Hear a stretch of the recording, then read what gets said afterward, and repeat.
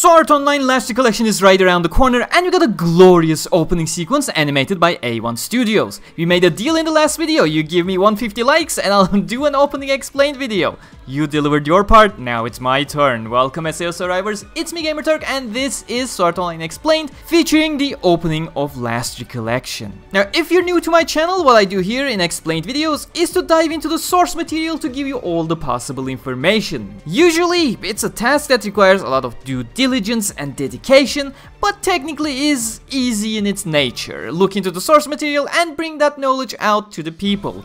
With non-canon material, there is no source material to fall back into, so this explained is more about bringing the information together we have from previous games, trailers, and the very limited info we have from the free demo for the game, as well as, in general Underworld lore, and then try to gauge a reasonable estimate of what we're up against in Last Recollection. But before we cast away the sly foxes spreading misinformation, we have a look into the space. Honkai Star Rail is a space fantasy RPG by HoYoverse, the makers of Genshin Impact. It is free to play on PC and mobile with cross-platform support so that you can enjoy it whenever, wherever.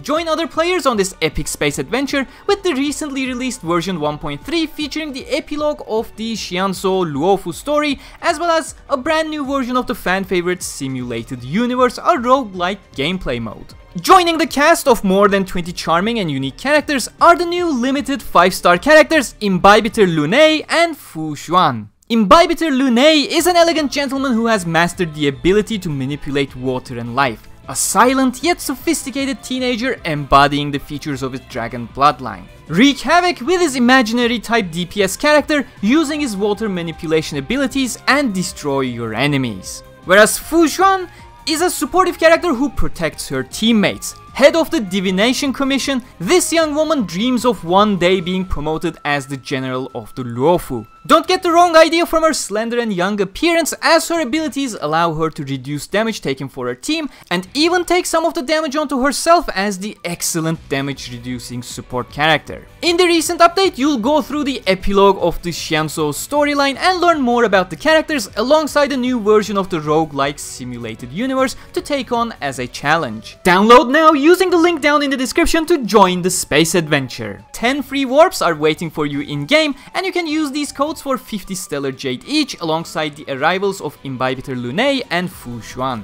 Alright, now where were we? Oh yeah, casting away the sly foxes spreading misinformation and get on with Sword Online Explained.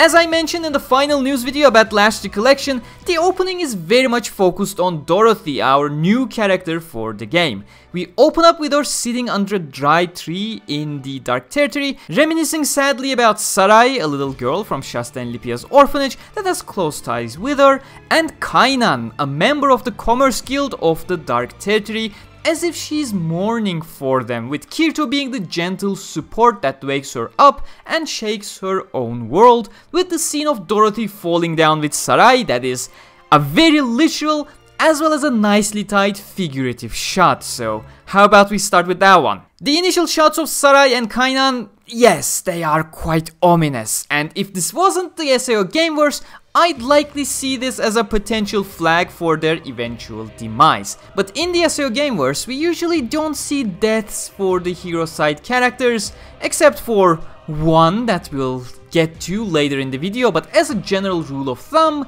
Eugeo survived compared to the main canon. We literally saved everyone in BOB back in Fatal Bullet, no matter how inconsequential they were. Medina, who sacrificed herself the same way Eugeo did in the main series, literally got revived in a new body.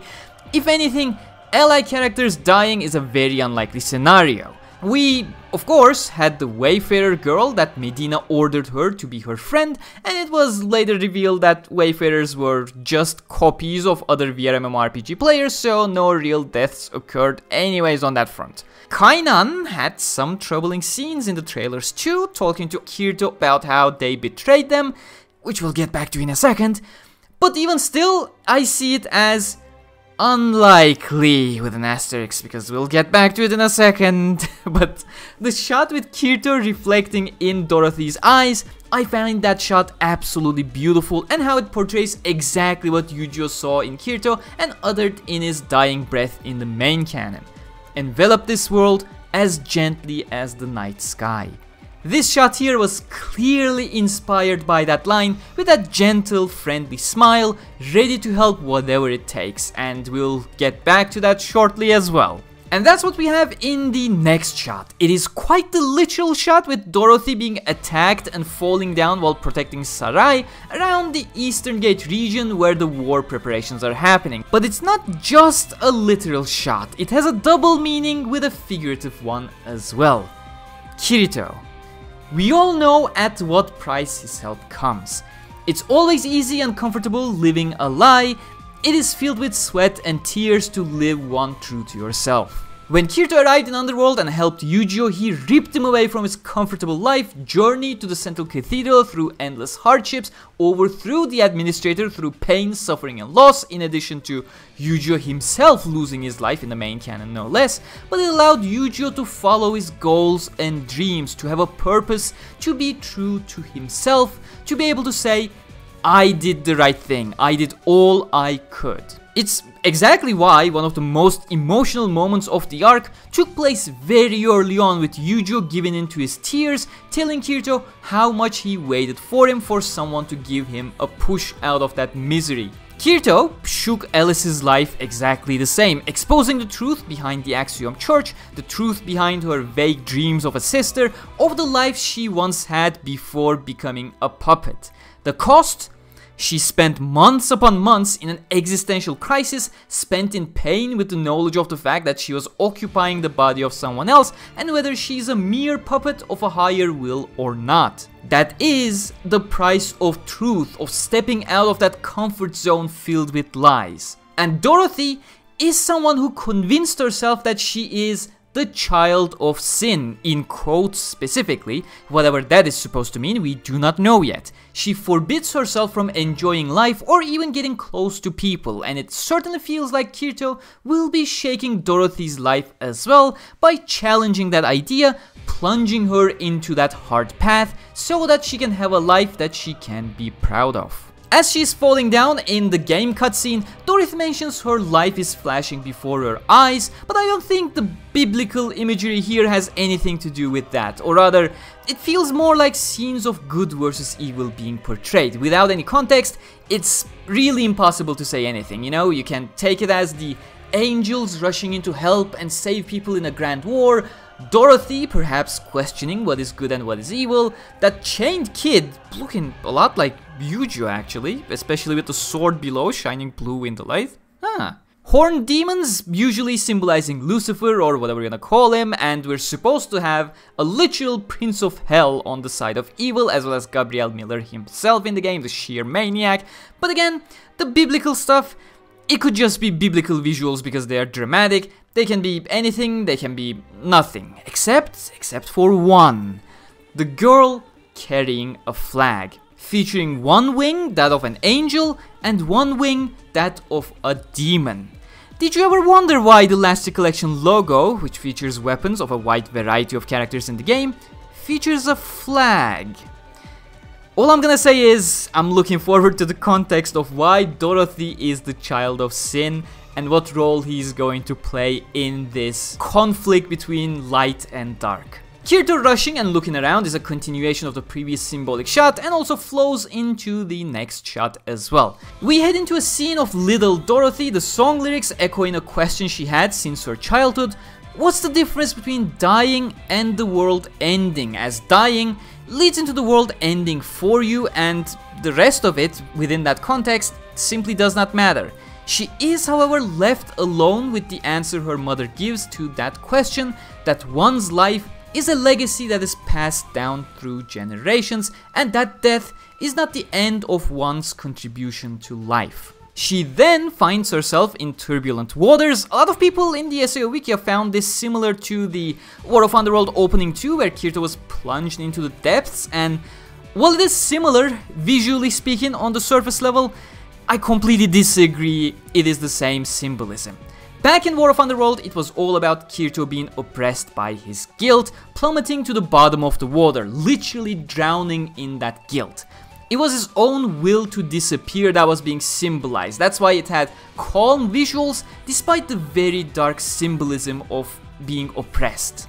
With Dorothy, that doesn't really seem to be the case. This is much more erratic, almost as if symbolizing events beyond Dorothy's control, throwing her off balance, weighing down on her as if she does not have the power to fight the waves herself, as in, she does not have the power to alter her predestined fate, no matter how much she wants to. The waves are shaping her path without her control, the same way her fate and circumstances shaped her life and will shape it further. It's the same symbol, visually speaking, but symbolizing a vastly different case.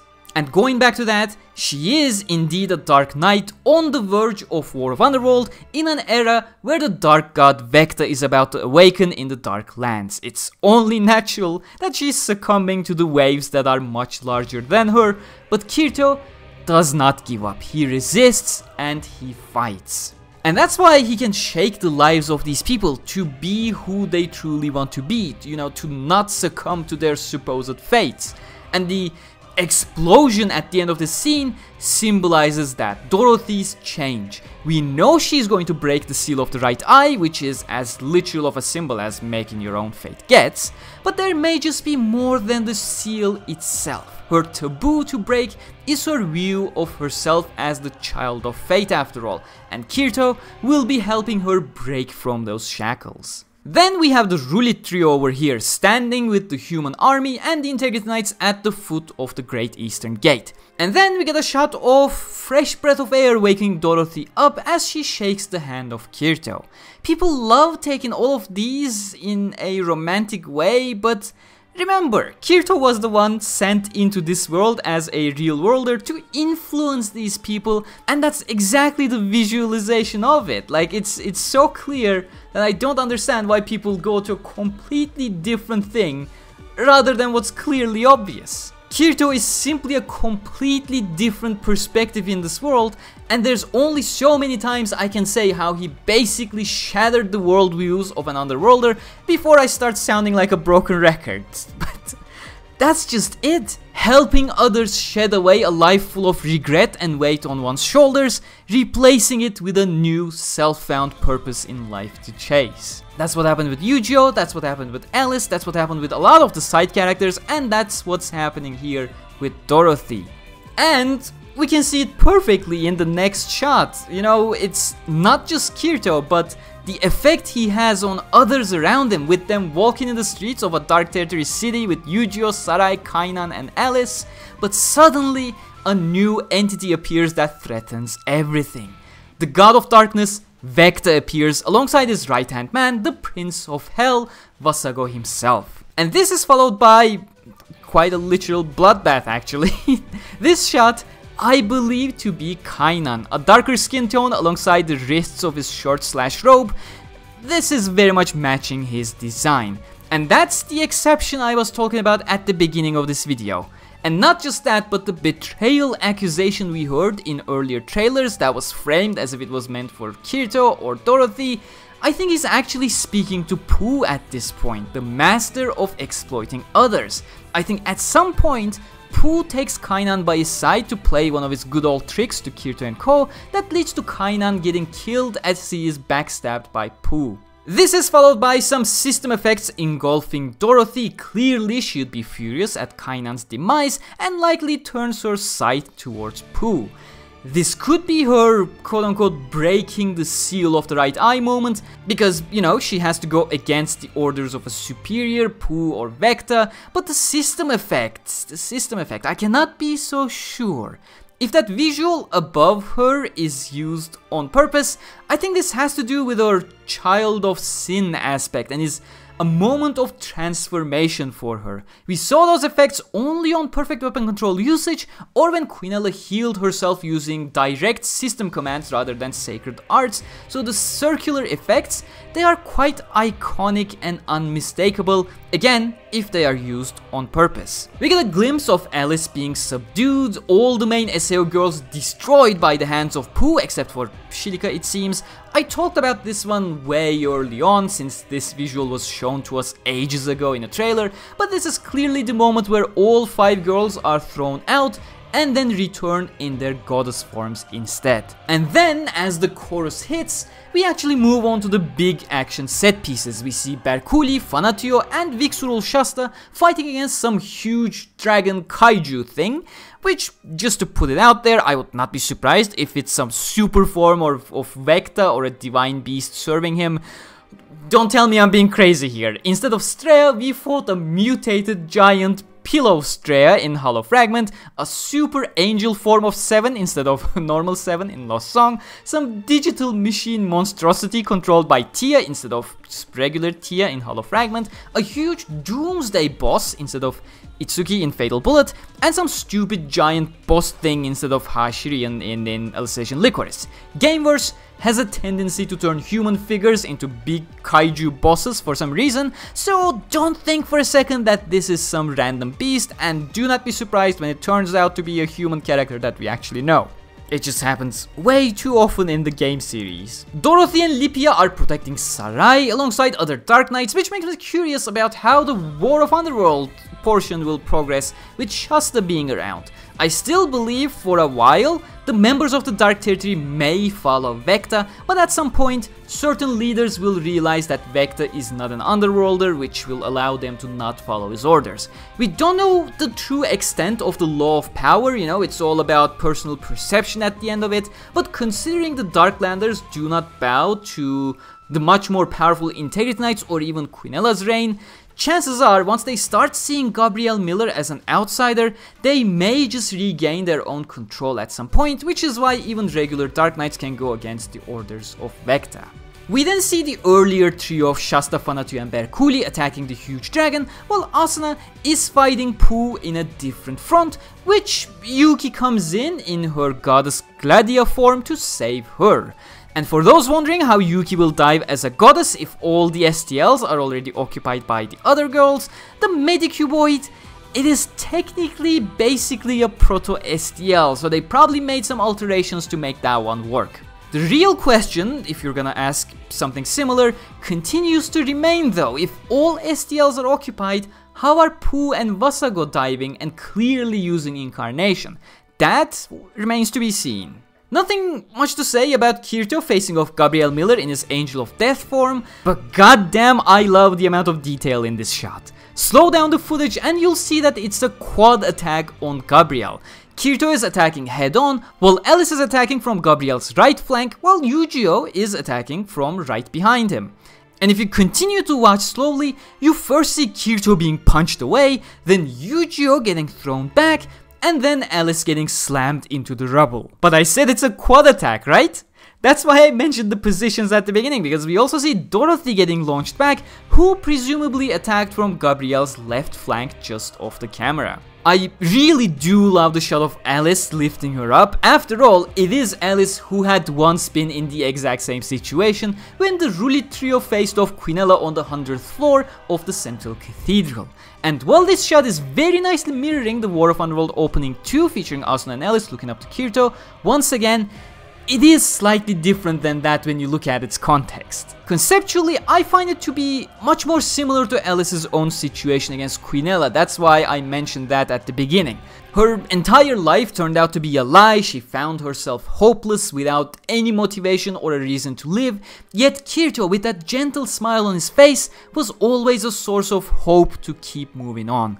Unlike Asuna and Alice, who are beaten and are surprised by the existence of Kirito in War of Underworld Opening, Alice here knows it is going to be alright and lifts up Dorothy to see the hope in Kirito's face instead, which flashes the earlier visual looping back to the beginning of the opening. In fact, that is indeed the exact same shot, Sarai chasing after Kirito and Eugeo, Kainan and Alice following right behind them, but now we see the full scene from the front view instead.